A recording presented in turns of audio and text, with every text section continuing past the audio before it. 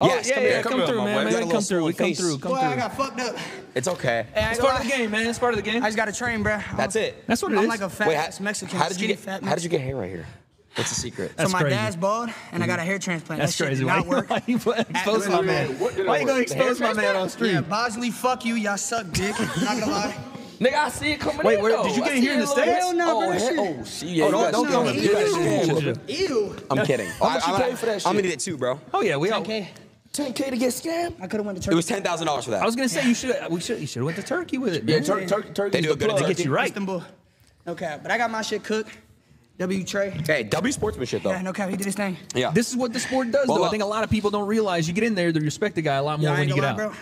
First ever boxing match, bro. I got that hit. That shit reality hit. All right. So look, I ain't gonna lie. you're gonna get in the gym. Yeah, you're gonna get in the gym. You're gonna get right. You gotta call somebody else out though, bro, because I gotta see you run that back and get your, you know. Fuck. I don't really beef with people.